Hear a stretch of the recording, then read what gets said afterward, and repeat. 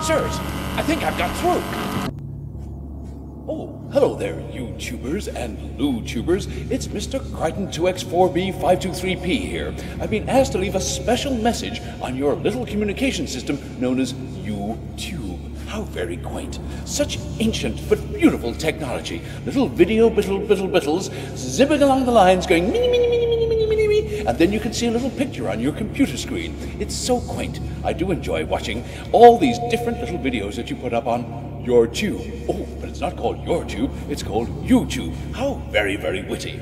Anyway, I've had great fun talking to you today, and I'm sending this message. Oh, and I've had a little slip up there, but I'm going to keep going. It's called a message from the Jupiter mining ship Red Dwarf, somewhere in deep space. Ooh, but are we coming back to Earth? Yes, we most certainly are. On April the 10th on Dave. I'm sure you're going to watch. Out because Kryten's coughing, and that isn't right. Mechanoids never cough. Anyway, for those of you outside the United Kingdom of England and Northern Ireland and Wales and Scotland and the Isle of Wight, there is also an ample opportunity to witness this historic event, as Red Dwarf will be flying around the world on the wonderful little digital versatile discs that you all so like leaving out of their boxes scattered all over the room. So, don't forget to watch Red Dwarf Back to Earth. Don't miss it.